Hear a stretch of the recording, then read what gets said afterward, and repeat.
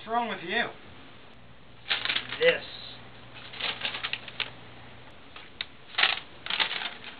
The most requested book? Wait, what?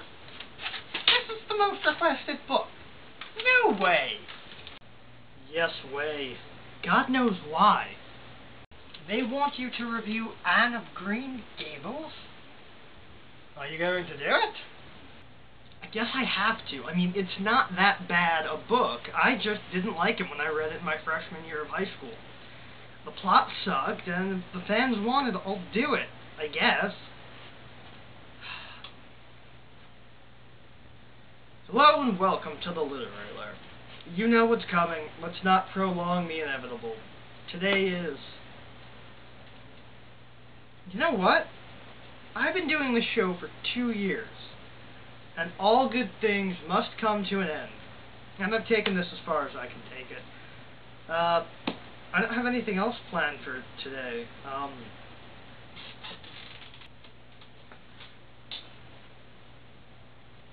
Enjoy this, I guess? Believe it or not, I'm walking on air. I never thought I could feel so free. Flying away on a wing and a prayer. Who could it be? Believe it or not, it's just me.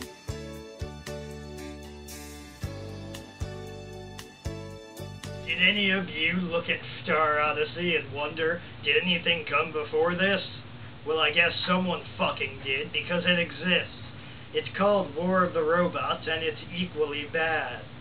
War of the Robots, aka Reactor, which I think is a horrible name. I much preferred the alternate title for Star Odyssey, which was 7 Gold Men in Space. At least that's sort of true. There's no reactor in this movie, and the actors barely react at all. We start in Space Control, where we learn that a spaceship in Sector H has broken down. A security team is dispatched to reactivate the ship, since it's a crucial link in the worldwide space defense system.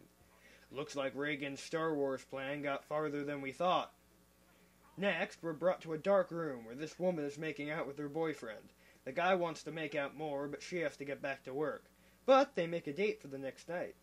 The guy is Captain John Boyd of the USS Blue Balls.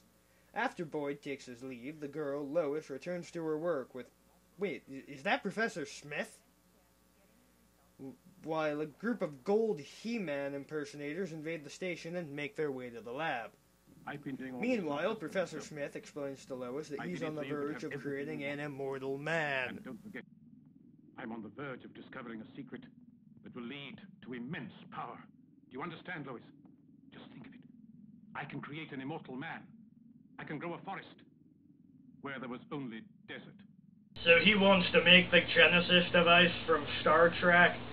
If I want a crazy person trying to wipe out all life with a machine, I'll stick with Ricardo Montalban, thank you very much. Before he can continue with his ranting of his ideas, the gold He-Men storm in and take Professor Smith and Lois prisoner, and whisk them off into outer space. Hey, at least this movie starts off fast. The faster it starts, the faster it ends, and I can watch something better. Boyd's senior officer explains that Smith was on the verge of discovering the secret to the creation of life, which of course he did in his personal atomic reactor. I guess that's why this is called Reactor. It's actually a better title since there is a reactor and I haven't seen any robot wars yet.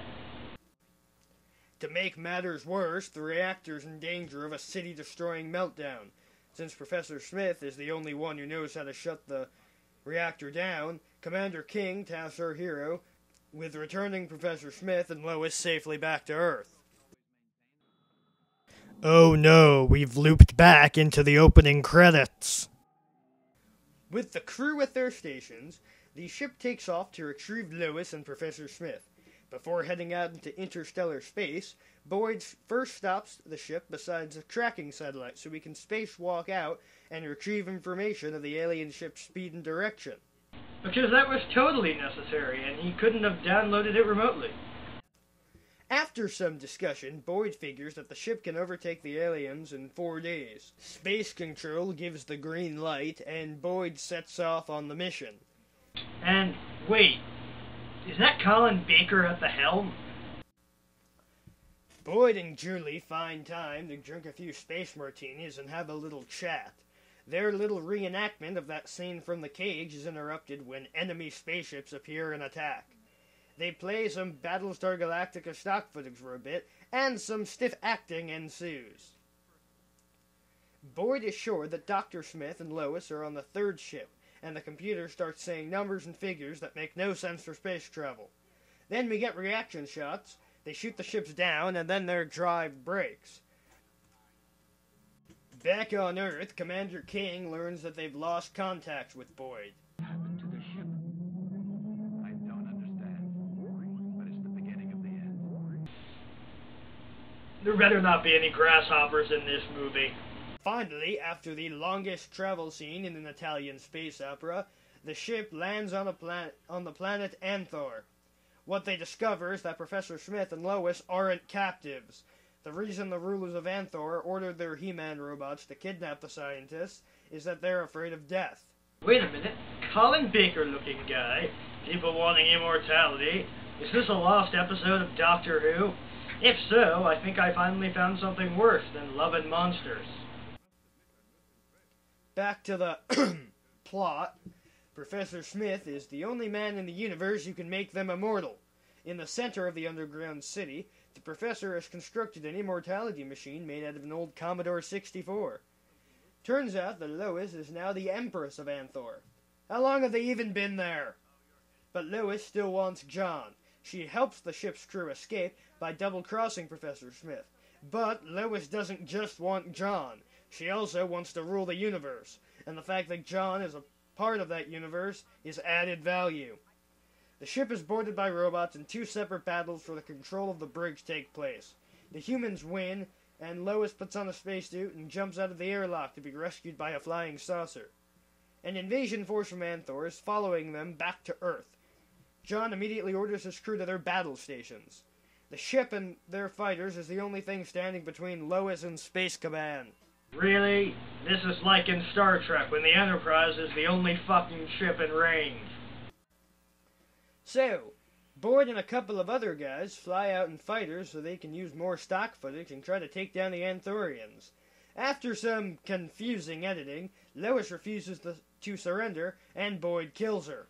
They launch some torpedoes that destroy the Anthorian fleet, and Boyd says that everything is fantastic. And then they return to Earth to disarm the reactor. Or not. The movie just fucking ends. Not that I'm disappointed, I'm happy it's over. But why call it reactor if they never shut down the reactor? This movie was a waste of my time. It wasn't as interesting as Turkish Star Wars, and I could have been watching a better Italian Star Wars ripoff, like Star Crash. At least that movie had David Hasselhoff in it. And now I have to answer the question that you've had since this review started. Why the fuck am I a teenager?